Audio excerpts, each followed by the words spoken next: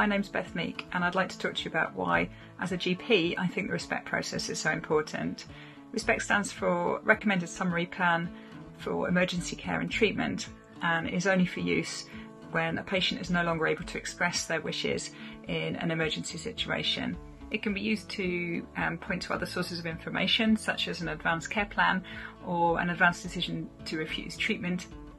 and can be particularly useful as a summary of the patient's wishes, particularly if those wishes change over time during the course of their illness.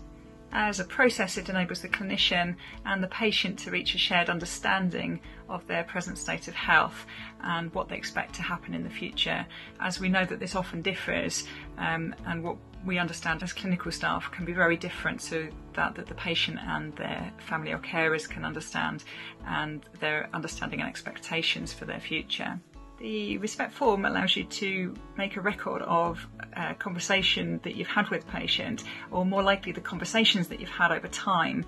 and it allows you to use their own words, if appropriate, to record what their wishes and the things that they would like to happen in an emergency situation. The big difference with the ReSPECT form and the DNA CPR forms that we were used to using before is that ReSPECT can be used whether a patient wants to be resuscitated or not, and there is a box to complete to say whether they want to be resuscitated or not. Now, during the pandemic, possibly more than ever, it's important that people are in the right place for their care at the right time. There are obvious risks to moving people from their usual place of care, and so any decision to do so needs to be made with as much information as possible. It encourages an open and honest discussion between the clinician and the patient, and can also suggest to patients that there are other options available to them in an emergency, whereas people may feel that their only option is to go to hospital, for example. By having a ReSPECT form available, it ensures that the person making decisions in an emergency,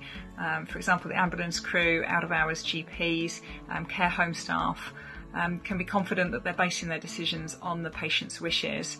Or in the case where a patient has lacked capacity when a ReSPECT form is being